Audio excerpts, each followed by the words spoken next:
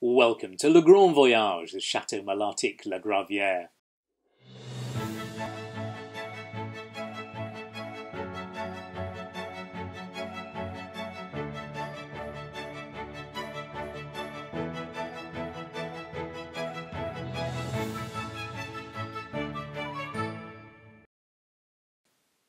There are big lions and a small one, an echo and a prelude. There's an admiral, a dame, men called Jacques and Antoine, as well as a woman called Diane, and there are several architectural features too, including ramparts, a cloister, some pagodas, and a famous red pavilion. But there are fewer than 10 chateaux. This is the world of Bordeaux's second wine names. Second wines are a slippery concept with no hard and fast rules, but often wonderfully different drinking. In fact, some people argue that they shouldn't really be called second wines at all. They're not second best, they're different.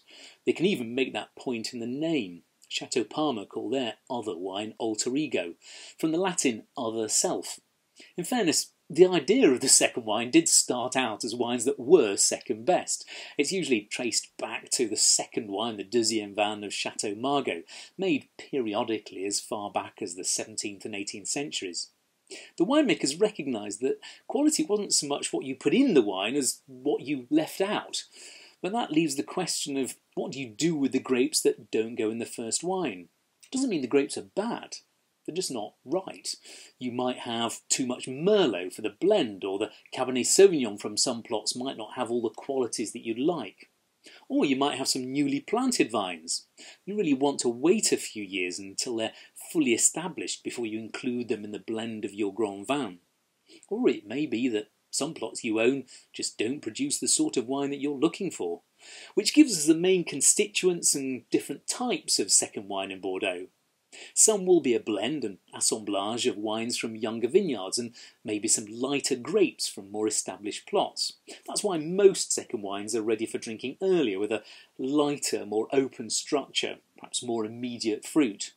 Some wines are made from the same plots year after year, because the winemakers know that these plots will always make wine that needs to be treated differently, perhaps with less new oak, because it doesn't have the heft and the density to cope with intense wood flavours, or a different winemaking regime to bring out its perfume and a better balance in the mouth.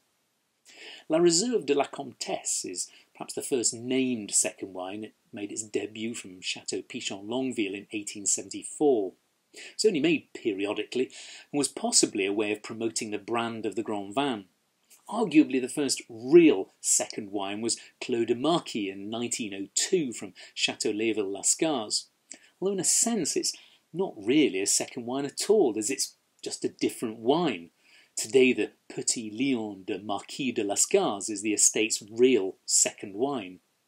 One of Baron Philippe Rothschild's many innovations at Chateau Mouton Rothschild was Carroir des Moutons in 1927. Although it changed its name in 1930 to Mouton Cadet, and today it's called Le Petit Mouton, while Carroir has become the name of the second wine of Lafite Rothschild. The real growth in second wines, and indeed third wines, came in the 1980s. Competition grew as Bordeaux enjoyed greater success in international markets. Chateaux became more selective in that assemblage stage, the blending of their wines. That meant only the finest grapes made it into the Grand Vin, and there was more wine left over for the second and indeed third wines. The names, perhaps a bit like the wines, can be a little bit more whimsical. The charm of Laborie, the brio of Cantenac Brown, the pilgrims of Lafont Rocher. Voices often feature. Larcy Stucas has a murmur, while Chateau Magdelaine has songs. Chateau Clerc Milon felt that the spirit of their second wine was best captured by a pastorelle. It's an old French lyric form where a poet knight meets a coy shepherdess who then bests him in a battle of wits. Different wines suit different days. Some days only the best will do, the grandest, the biggest, the most intense. But there are other days when something fresher and juicier, something more whimsical is what you really want. That's not really why Bordeaux's second wines first came about, but that's what they've become, a delicious style in their own right.